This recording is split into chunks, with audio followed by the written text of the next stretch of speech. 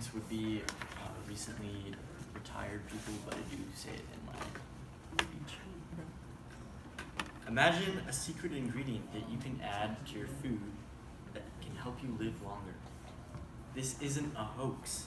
The ingredient is more spice. For a lot of recently retired people like you all, your daily medication may not be working and you're looking for a fast and easy solution to help with your health. By learning the benefits of eating spicy food, you can later go out and take advantage of them yourself.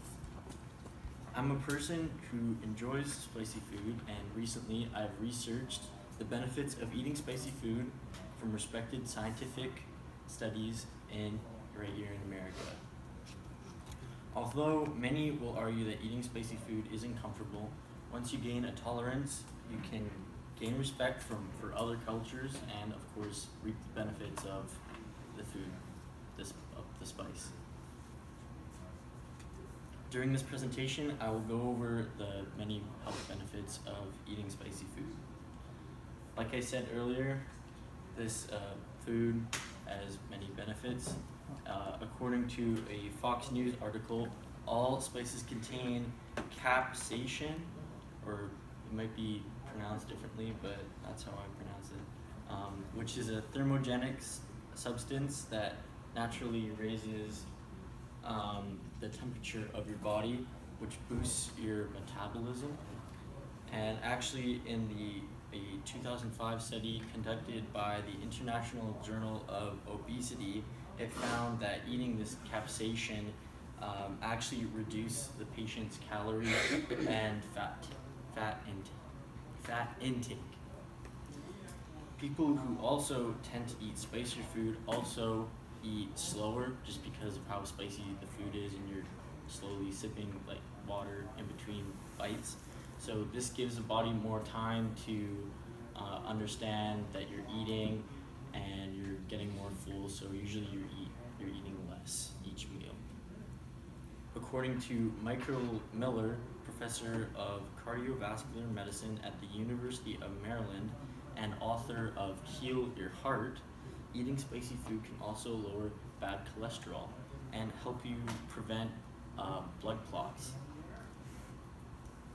So also another study that I found was that according to a Harvard Health publication, eating spicier food can actually help you live a longer life by up to 14%. So just extending your life an extra 14%. This is, of course, contrasted to people who who don't eat spicy food. So Dr. Lou Key, the man who organized the study, actually quoted, and I quote here, some evidence from other studies suggests the bioactive ingredients in spicy food, such as capsaicin, may lower bad cholesterol and triglycerides that improve inflammation, end quote. And did you know that eating spicy food could also help kill cancer cells? Carrie Present, a medical oncologist at City of Hope Hospital in California and author of Surviving American Medicine, stated in a 2016 interview with the Huffington Post that, quote, there is good laboratory evidence that it works in reducing the growth of cancer cells and preventing them as well, end quote. So she also goes to state in this Huffington Post interview that a study conducted by the Cedars-Sinai Medical Center in Los Angeles in 2010 that this capsaicin was tested on rats with prostate cancer, and it actually found that 80% of the cancer cells in this rat were killed by this capsaicin substance that usually is found in spices.